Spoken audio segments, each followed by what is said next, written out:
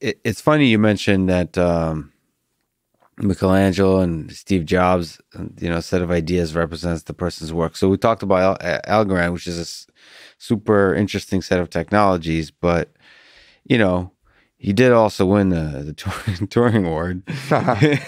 You have a bunch of ideas that are seminal ideas.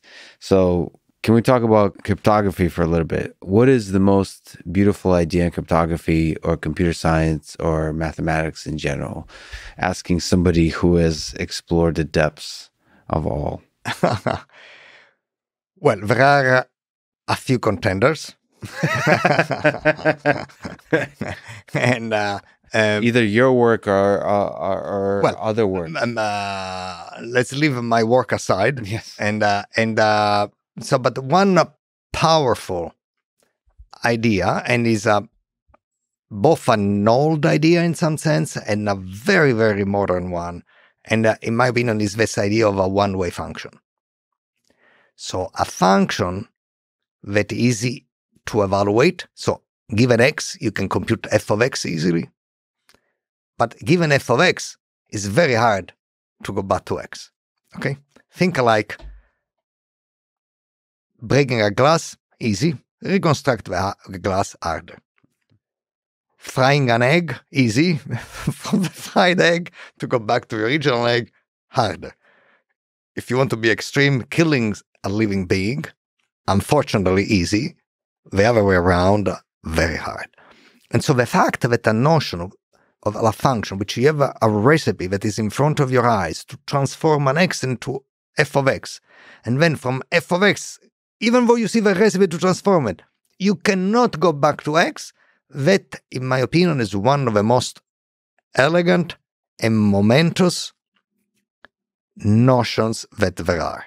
And is a computational notion because of the difficulties in a computational sense, and is a mathematical notion because we were talking about function, and is so fruitful because that is actually the foundation of all cryptography.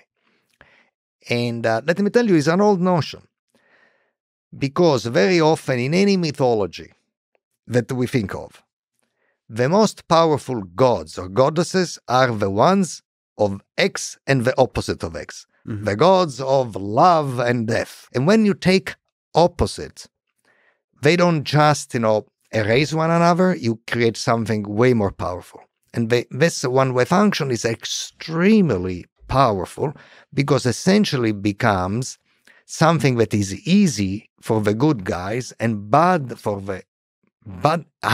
the bad guys. So for instance, in pseudo-random number generation, the easy part of the function corresponds you want to generate bits very quickly. And hard is predicting what the next bit is. It says, it doesn't look the same. One is x f of x, going from f of x to x hard. What has to do with predicting bits?